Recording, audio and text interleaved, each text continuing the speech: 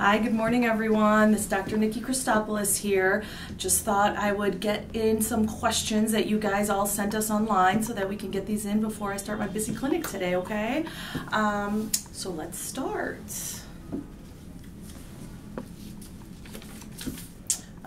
When is the best time for a mommy makeover? So this is a great question. Having relatively recently a baby myself, I can tell you that the best time for a mommy makeover is when you are near your pre-baby weight or as close as you think you're going to get to your pre-baby weight. You have some help with the child care, whether that's, a year after the baby or 6 months after the baby, because it is a recovery after a mommy makeover. Depending on what combination of procedures you are doing, because that's what a mommy makeover is. It's usually a combination of procedures. Usually a breast and a tummy tuck, but it can be really anything that any mom wants to fix after she had her children. The other most important thing is that you have to be done, obviously, breastfeeding. We usually prefer that you have completed your breastfeeding at least 6 months prior. That gives you time for your hormones to adjust, for everything to get back to normal, for your breasts to get back to, whatever shape they're going to be in after the children. So once you have all that together, then it's a great time to come in and we can talk about a mommy makeover. All right, next question.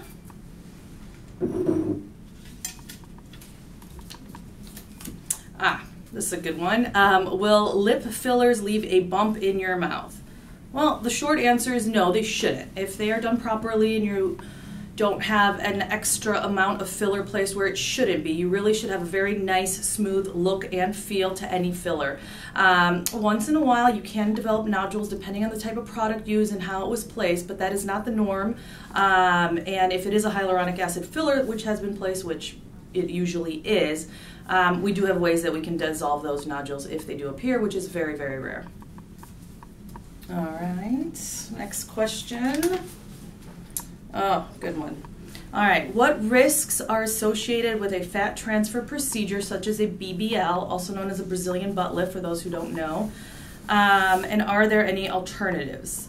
So, well, a BBL is just like any surgery, there's risks. Every surgery has its own inherent risks: bleeding, infection, anesthesia risks. If you're otherwise young and healthy, usually those risks are quite low. With a Brazilian butt lift, however, there are certain risks specific to this procedure. And these involve where the fat is placed in the buttocks and how it is placed. We have the increased risks that I'm talking about are called fat embolism, which can lead to death. Now, this procedure does have a little bit of a higher death rate. I shouldn't say a little bit, a significantly higher death rate than most cosmetic plastic surgery procedures. It is of vital importance that if you're considering this procedure, that you go to someone who is board certified in plastic surgery, who knows the anatomy, who knows the risks, and who knows what they're doing. There is a specific technique as to how a properly done Brazilian butt lift should be performed in terms of where the fat is layered. It should be on top of the muscle in the fat, not in the muscle or underneath the muscle. That has been found to increase the risk of fat embolus.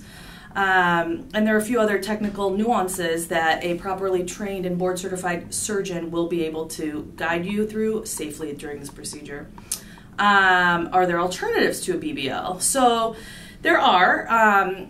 The major alternatives are a buttock implant if you have no fat or you don't want to undergo a BBL. I personally am not a huge fan of silicone implants in the buttocks. It's a personal thing. I do them. I don't love them. I think that they can have some complications associated with them. But for patients who are very, very thin and don't have a lot of fat deposits in other areas of the body, it's our only option. My favorite way to approach the buttocks for minor reshaping is what's called Sculptra. Sculptra is an injectable. It's done in the office. It is a collagen stimulator, and it helps. It's a great, great, great tool for increasing mild projection of the buttocks, filling in contour deformities, women who have those hip dips that they don't like. Sculptra is a great way to do that. The negative of Sculptra is it's not a one and done. It is a series of treatments, and while it does last maybe up to 5 years, it is something that has to be repeated, and you do have to have an annual maintenance associated with it. All right, next question.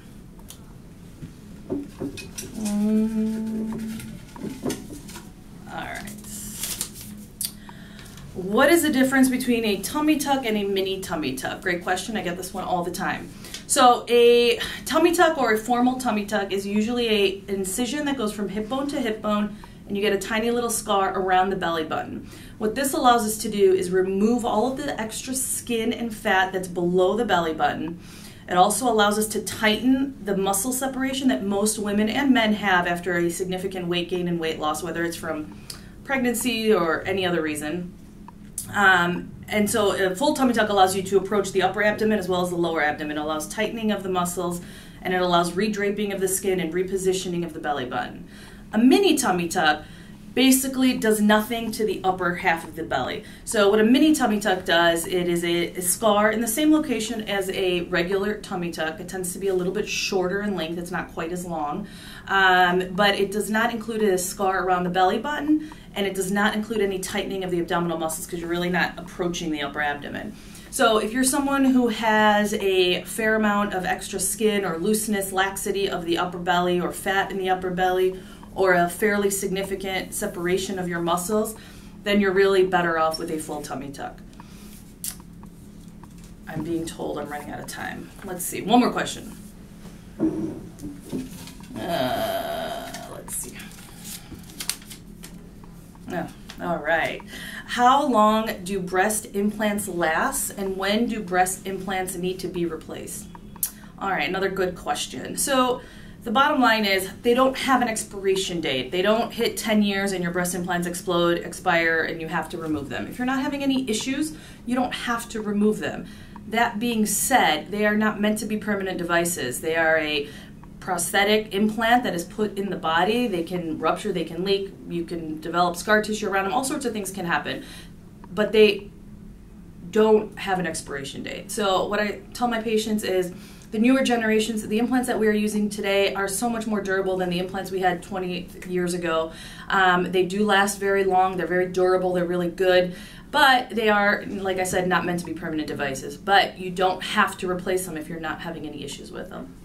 All right. I think that's all we have time for today. Thank you guys for all your questions. Let me know if you like this format, if you'd rather that I did one question, more in-depth explanation as opposed to rapid fire questions.